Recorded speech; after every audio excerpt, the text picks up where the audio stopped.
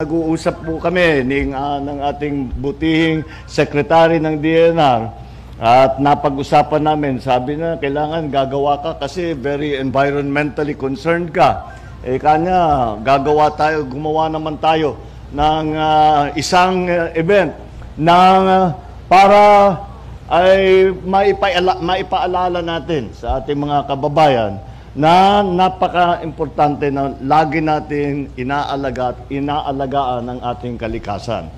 Kaya naman ay pinili namin, sabi ko, siguro ang pinakamaganda ay para yung kaarawan ko ay maging mas makabuluhan at talagang may dahilan na tayo ay mag-celebrate. Ay sabi ko, gawa tayo ng greening, tree planting at yan naman talaga ay ang pinaka-importanting issue hindi lamang sa Pilipinas kung hindi sa buong mundo ngayon. Itong ating ginagawa, itong araw na ito ay isa sa mga hakbang na maaari nating gawin upang tulungan at patibayin ang ating kalikasan, alagaan ang ating kalikasan para ay tayo naman ay meron tayo imamana sa mga anak natin, sa mga susunod sa atin ng mga Pilipino. We have to do this as a concrete step that we take so that nature is cared for because it desperately needs that care and it desperately needs that attention.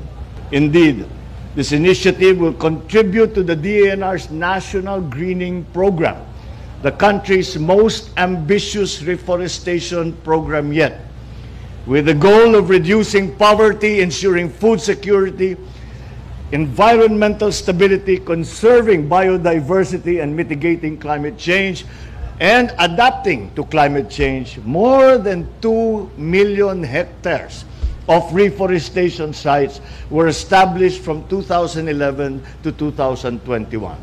An additional 46,265 hectares are expected to be developed in 2022. The DNR targets 11,631 hectares of enhanced national greening program sites in 2023. And so, the seedlings that we will plant today will be significant in realizing this goal. This program will generate jobs, will generate opportunities, and will generate livelihood for our countrymen.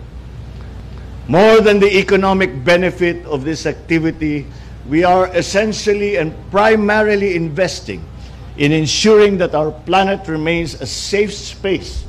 Never mind for us, but we are only custodians of this earth, but more so that we can say to the children, the Filipinos that follow us, that we have taken good